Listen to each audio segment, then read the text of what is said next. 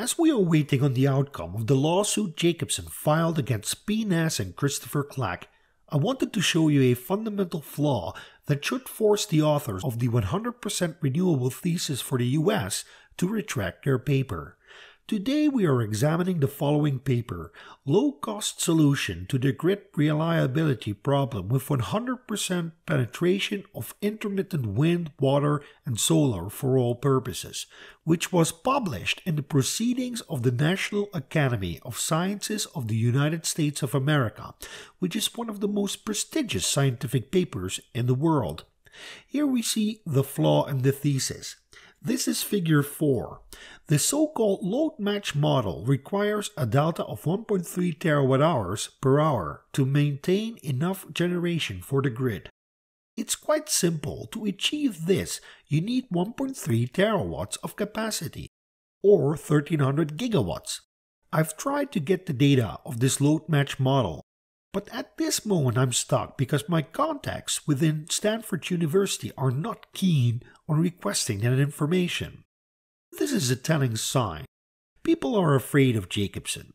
And this is bad for science in general, because right now trying to be a part of the discussion is tantamount to putting yourself in the crosshairs and submitting yourself to the possibility of litigation and even ruin.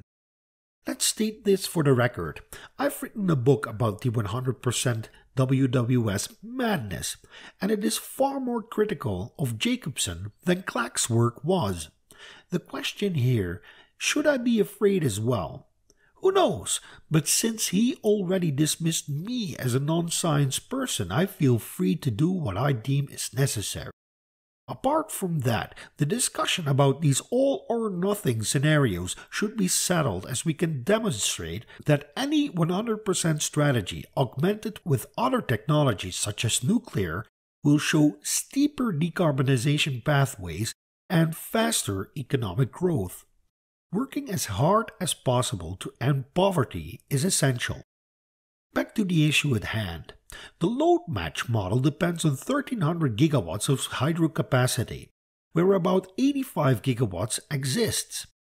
It is assumed that these 1300 gigawatts are available when electricity from variable renewables is unavailable. 1300 gigawatts is roughly 15 times more than 85 gigawatts. I'm going to round up and down to keep it as clear as possible. I like to use the Hoover Dam as an example. A dam works on the Newtonian principle of the conservation of energy. Power delivery comes from turbines which are located well below the water surface of the reservoir. We can deduce the power delivered with this formula. For the Hoover Dam, these figures are as follows. And this gives us 3.5 million watts or 3,500 megawatts in potential power delivered. However, the turbines are not 100% efficient. At 70% efficiency, they would be able to deliver roughly 2,400 megawatts. Today, however, the plant is rated at 2,080 megawatts, probably because the metrics have changed somewhat thanks to the lower water levels of Lake Mead. There are probably thousands of dams in the US, and it is unlikely that these could be adapted to serve as energy storage units, so these dams are probably out, save a handful. Let's try to stretch Hoover Dam's capacity by 15 times. As far as I can tell, we can do this in two ways. We could create tunnels in the rocks next to the dam, branching out into newly created powerhouses at the bottom of the dam. 19 turbines have been installed, with a total capacity of 2,080 megawatts. By this measure, we would have to add 266 more turbines. Additionally, we could stagger the turbines, but the amount of turbines needed would increase even more owing to the fact that with each turbine added, you reset one of the metrics, and this gain is probably not worth the investment. Here's a rough breakdown of the capital costs of dam construction. This is a quote. The civil works associated with the dam/reservoir account for just over 1/4 of the costs, while penstocks, trail races, and tunneling add another 14%. The powerhouse shafts, and electromechanical equipment together account for 30% of the total costs. The first thing to note here is that the reference for this diagram is Black & Veatch 2012, which is also used by Jacobsen.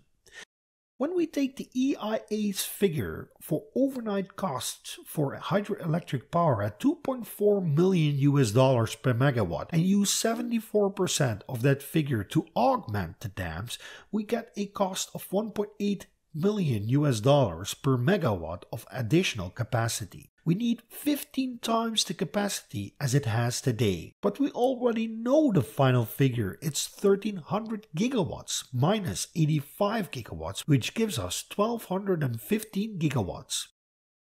So it will cost us $2.16 trillion.